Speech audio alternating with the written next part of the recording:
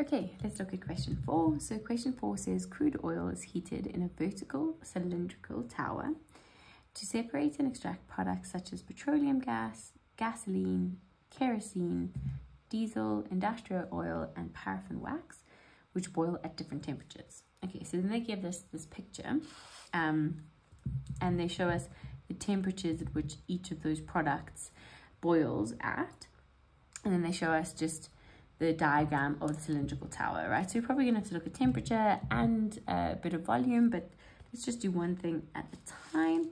So extraction occurs because different liquids have different boiling points. Okay, extraction takes place in a large vertical cylinder tower. The diameter is 6 meters, and the total surface area of the sections A and B, so that's, A and C, those two there, is that. So we know if we're going to work out the surface area, we're probably going to have to work out B and then add A and C, right? So just, that's the kind of, like, you don't have to spend lots of time looking at it, but that's the kind of insight you should be drawing out as you read through the question. Then it says, use the information above to answer the questions that follow. Identify the crude oil product that will be third to boil. Okay, so remember, with boiling, the lowest one is boiling first. So petroleum gas will be first, then gasoline, then kerosene, right? And the one that will be last is paraffin wax, right? So just note that you're going to be working this way and not the other way around. So it's going to be kerosene will be our answer for 4.1.1. Kerosene, you can also say lamp oil if you want, but either indicates the same thing. Okay, write down the product extracted at 150 degrees Celsius. Okay, so 20 degrees Celsius is petroleum, then 150 degrees Celsius is gasoline. Okay, so that's what it will be. It will be gasoline or petrol. You can write either. I'm just going to write gasoline. That's what they call it in America. That's why they call it gas. Okay. 4.1.3, convert the boiling point of diesel, okay, 2 degrees Fahrenheit using this formula. Okay, so diesel, the boiling point of diesel is going to be 300 degrees Celsius, right? And so we're going to put that into the Celsius over here, and then we have to find out the Fahrenheit over there, okay? So we're going to say 300 equals degrees Fahrenheit minus 32 over 1,8. Now these are the ones that students sometimes find it a bit difficult to unwind, but what you need to do is you do the opposite operations, right? So we want to get this F by itself, so we're going to times this side by 1,8, and what we do to the one side we have to do to the other. Okay, so that's going to give me this because those two cancel. Let me get my calculator. 300 times 1,8 is going to be 540. Okay, now we're going to get rid of the negative 32, so we're going to plus 32. We have to do to the other side what we do to the first side, and then Fahrenheit is going to be 572 degrees Fahrenheit. Okay, so big thing here is opposite operations, knowing that these are my opposite operations. Very important. Some students really struggle with that. These are the sort of questions you just need to practice. Okay. Let's do the last question for this video.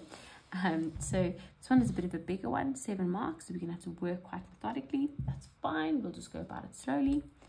The pipes leading in and out of the vertical cylindrical tower take up 2.5% of the surface area of part B.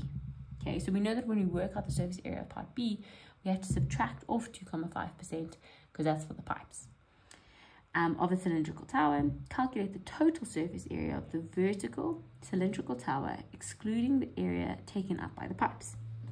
Okay, so they've also given us this formula. So it says 3,142. Remember, use that and not pi, right? We don't use pi when they give us this. Diameter and the height. Okay, so let's work it out. Let's work out B, surface area of B. Okay, there's B there. So its diameter is 6. So we're going to say 3,142. Its diameter is 6. And its height is 54. Plug that into your calculator. Make sure you type it in correctly. Everything is in meters, so just be careful to note that. meters squared because it's area. Okay, but now we have to subtract off 2.5%. So what we're going to do is we're going to say, okay, what is 2.5%? Let me just make sure you can see here. What is the 2.5% of this number? So you're just going to pop it in there. 2.5 shifts percent. 25.4502. Okay, so that's meters squared. And then we need to say, okay, well, we need to subtract that off